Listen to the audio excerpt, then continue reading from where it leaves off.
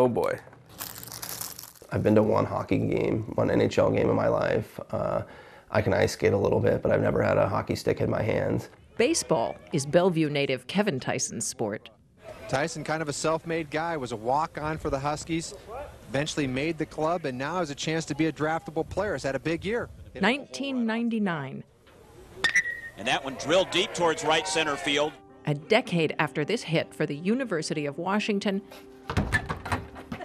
All right, you guys want to play bump? Kevin is raising a family in Seattle and working as a sports marketer when he learns the first American team to win hockey's Stanley Cup was the 1917 Seattle Metropolitans.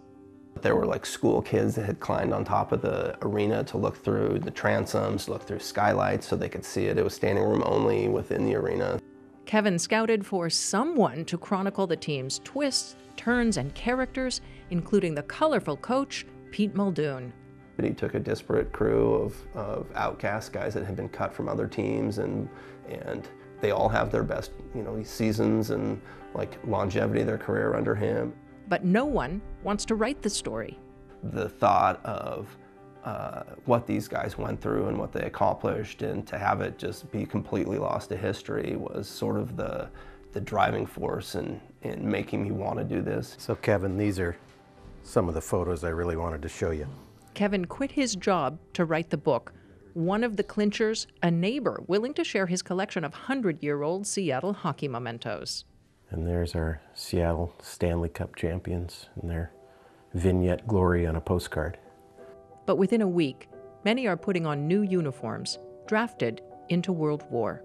The entire celebration, everything is curbed with guys going off to fight in the war, and the roster gets split up and the team gets disbanded. Suited up again by 1919, the Seattle Metropolitans are in the Stanley Cup finals again, facing Montreal, tied with one game left. The Spanish flu pandemic that's ravaging the world finally hits Seattle and kills one of the Canadiens players, hospitalizes four of the other players. Still the only Stanley Cup played with no declared winner. And this is, to my knowledge, the only surviving example of a scorecard from 1919.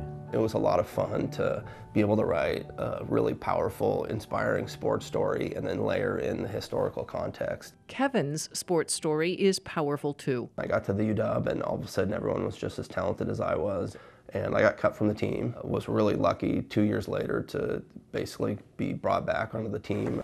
We talked about Kevin Ticen's power. This senior has put up 11 home runs now. Being terrified every day I showed up, there's going to be a pink slip in my locker that I was getting cut again. And I ended up being like a pinch hitter. I was the guy that they'd bring in the ninth inning to get the hit when it mattered. Under it, makes the catch. Huskies are the conference champions for the second year in a row. He heads to minor league pro ball in Boise. The fan base was really into the team and the game and the players and all that stuff.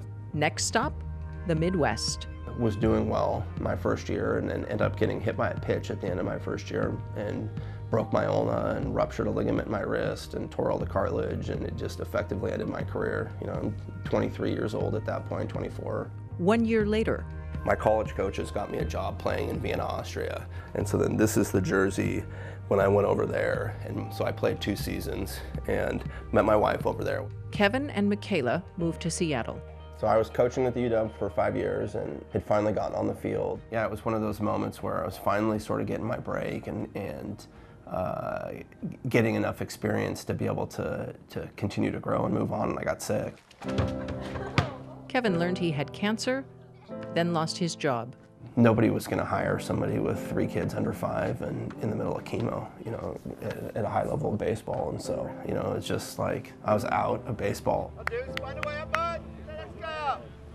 Still sick, Kevin put on a uniform again to coach elite high school players. He coached all the way through to recovery. He still coaches that team, telling players, winners, look forward.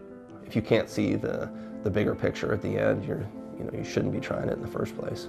But right now, Kevin is looking back, trying to give us the bigger picture of Seattle's nearly forgotten hockey history. So they played their best when it mattered most.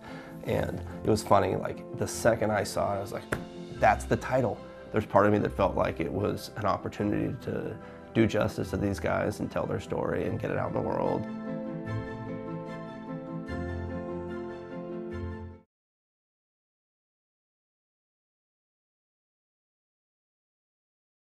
Watch CityStream Thursday nights at 7 on the Seattle channel, or get video on demand and podcasts anytime at seattlechannel.org.